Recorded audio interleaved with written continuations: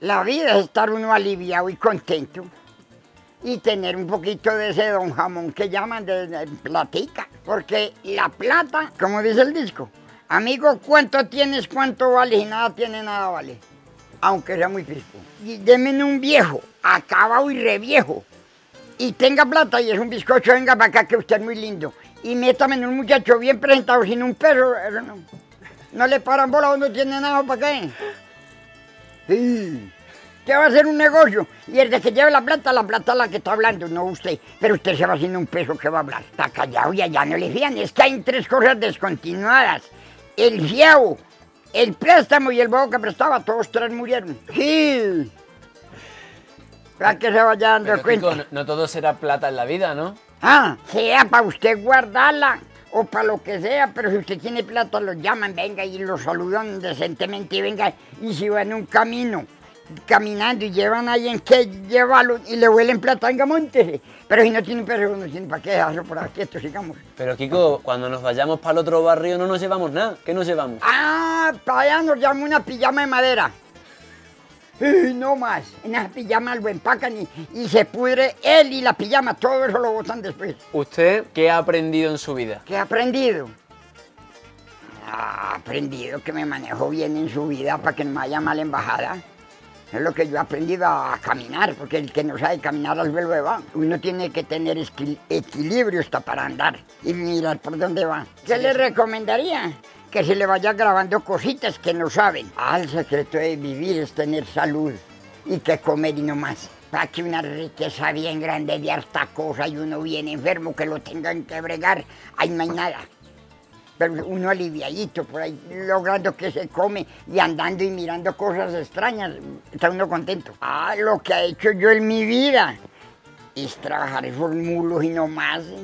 Traiga cuiro y píqueles y vaya cárguelos a varias veredas y a varias partes. Cuando ya uno nace en ese arte, quiere morir porque el papá mío fue arriero, entonces como que le cogí esa herencia. ¿Y qué sentía usted yendo por el monte en burro? Sentía muchas cosas, hasta nervios sentía, porque se me atravesaban culebras por ahí. La mula se asustó y no pasa, ahí había que esperar que la culebra se perdiera, que salieran. Kiko, ¿qué es lo más raro que has tenido que llevar en una mula? Marranos, gordos para el matadero del campo, a llevar los gorditos allá para que los maten, porque no los puede llevar uno muertos. No los aceptan en el matadero, hay que llevarlos en mulas. 2 mulas llevan 2 marranos. Allá hay vivos y hay que saberlos montar y se llevan en tureca, como en forma de barbacoa. Kiko. Señor. ¿Usted ha pasado mucho tiempo en el campo? Sí, y conozco muchos campos. ¿Qué es el campo para usted? Una belleza, porque si uno va con hambre encuentra mucho que comer, guayabas, naranjas, estas guanábanas grandes que se caen, cuando maduran estas se caen.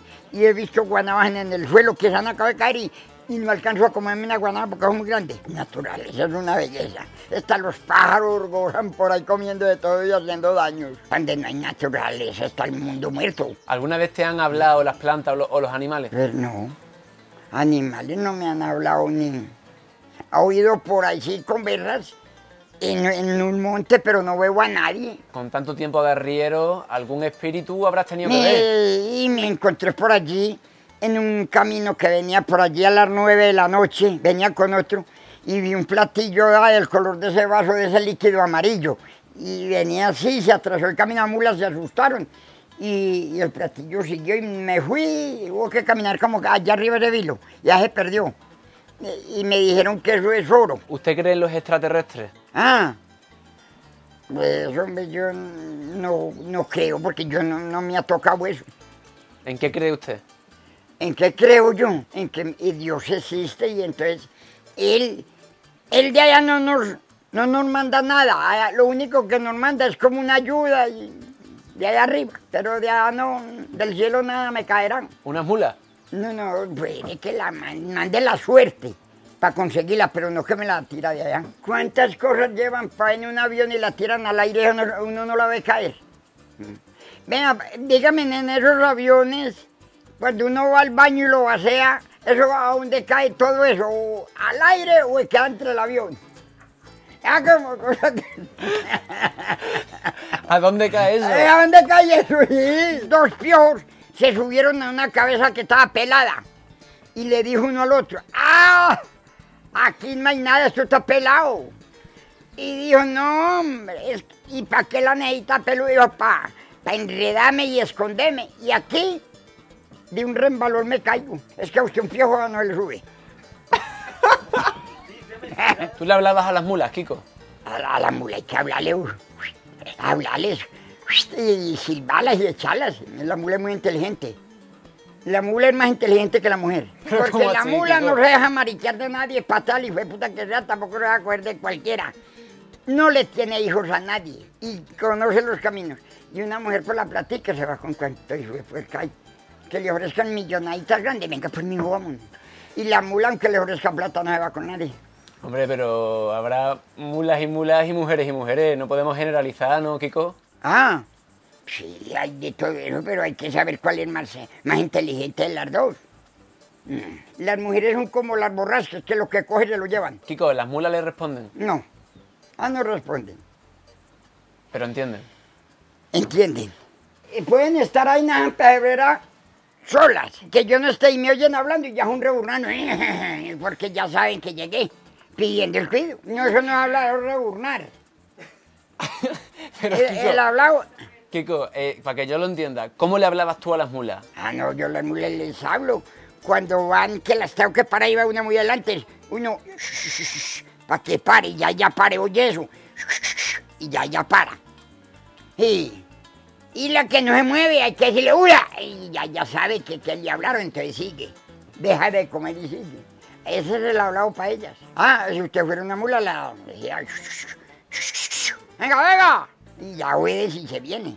Hay que hablarle eso. Ella no le contesta, pero entiende lo que uno le está hablando. ¿Y usted, siendo arriero, cantaba por el camino? No, por ahí de pronto que fuera con un amigo, de pronto cantamos cualquier, pero yo solo no canto. ¿No? Cántate algo, Kiko. ¿No? ¿Te da vergüenza? Es que canta cualquiera, saber cantar es muy escaso. Para eso vaya y verá que hay un país que no tienen sino esa garganta ellos para cantar a los mexicanos de México. Vaya a ver por aquí hay un hijo que canten como los mexicanos. No lo hay, no tienen esa garganta que se quedan, que le digo. Y hay muchos que no creen en Dios. Que no, de eso que va, no creen en Dios. Cuando hay un temblor, Dios bendito, salvanos que nos va a matar y salen corriendo a echar en bendiciones allá y a llamarlo. ¿Qué se sabrá cómo queda uno muerto? Eso no se sabe. Ya uno se murió. Pues no, yo creo que no vuelve a sentir nada ni oye nada.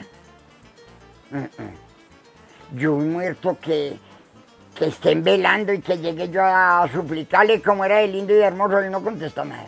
Y ya también sé a dónde está el infierno y el cielo. Yo sé dónde está el infierno y el cielo. ¿Dónde? El infierno es este que uno pelea con todo el mundo y el cielo es el cementerio donde lo llevan, que a nadie pelea, a los tienen allá. ¿Qué oye decir usted que están peleando? Nada. Ese es el cielo, ya están calmaditos. Si usted tuviera que reencarnar en un animal, ¿le gustaría reencarnar en mula? Sí, porque esos animales son inteligentes.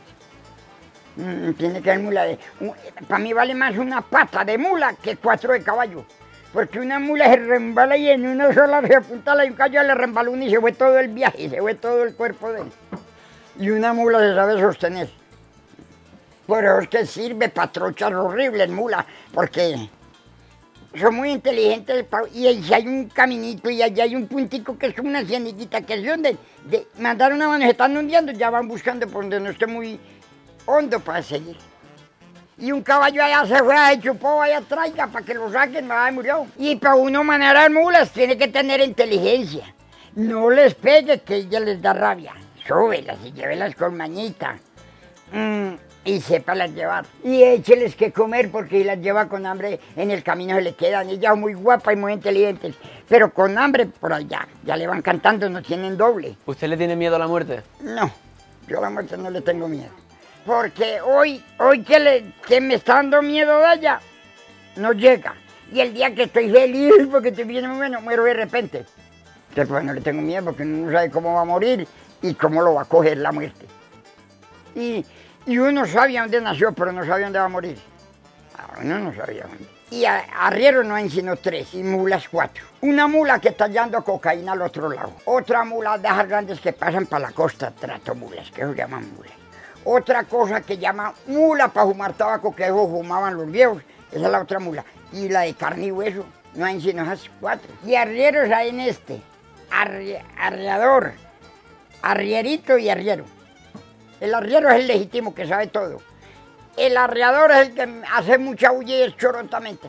Y el arreadorcito es que lo mandan a arrear al potrero para donde están, para enjalmar las países a trabajar. Ese es el arreadorcito. Vaya remejos animales para acá. ¿Cuál es el espíritu de la arriería? Tener experiencia, el espíritu de la vida de la arriería, el que tenga experiencia, ya sabe con ver una carga, ya sabe cómo la amarra y cómo son los canales.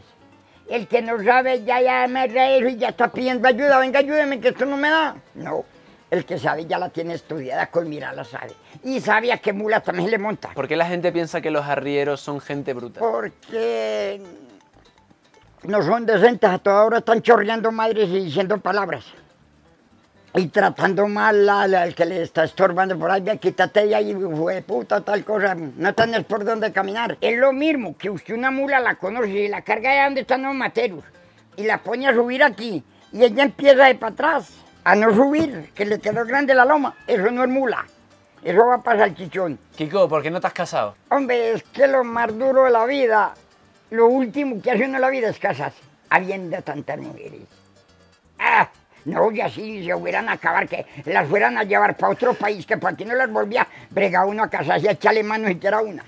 Pero habiendo tantas. Y tenga en cuenta que cuando hay una balacera y hay una mortandad grande, los primeros que se van son los hombres, mujeres muy poquitas las que van. Entonces, está muy avanzada esa semilla. O sea, que usted cree en el amor libre. Sí, buey solo bien se lambe. Buey solo bien se lambe, solo. El buey. ¿Es importante reírse en la vida? Ah, no, es que la persona que no ríe se arruga y se acaba muy ligero. La persona que se ríe no está muy arrugada y tiene buen ambiente. ¿Usted qué le diría a las personas que no se ríen? Ah, no, eso está por nada en este mundo, ese dura poquito y es despreciado. A una persona la ven riéndose y la están admirando. Y hay que saber reírse de uno mismo también, ¿no? Y también tiene que saberse reír. Porque hay unos que se burlan con risa de una persona y la risa honorable ya va por otra parte. ¿Y el llanto? El llanto para mí es muy escaso. ¿Y qué le hace llorar? A mí, ¿qué me hace llorar? La pobreza y la tristeza. Y como dice el disco, vivir sereno como un cielo de verano. ¿Usted está feliz y contento con su vida? Sí, así como estoy bien. A mierda, que no me duela un pie, ni una muela, ni nada. Estoy bien. A uno cuando le está doliendo una vaina, está como enfermo, está como aburridón, ahí estoy como aburridón. Pero yo verdad que no me duela nada, estoy contento. El arte de la vida es que uno se pueda mover y esté en varias partes, cogiéndose varios canales. Es el arte de la vida. Usted se va a pasear y trae historias buenas. Usted estando en una sola parte no tiene historia ni nada que hablar. Y usted se va, en tal parte vi esto, en tal parte me pasó esto, en tal parte vi aquello. Hay que moverse. Hay que moverse. Usted no ha oído decir que cucarrón que se duerme se lo come la gallina. Kiko, ¿qué es la felicidad para ti? Ah, la felicidad para mí es que te tengan unos pesitos de ventaja y salud y listo. La plata muy en demasiado lo emblaquea uno. Pueda uno manejarla y que ya viva el resto de vida con esa que tiene. La sabiduría es una defensa que tiene uno en la vida. El que no sabe nada, y nada queda. Vea, el nombre mío es Francisco Javier Mejía y me apoderaron Kiko. Vea, usted lo consigue por Kiko, por Francisco Javier no lo consigue. Y la vida tiene muchas cosas.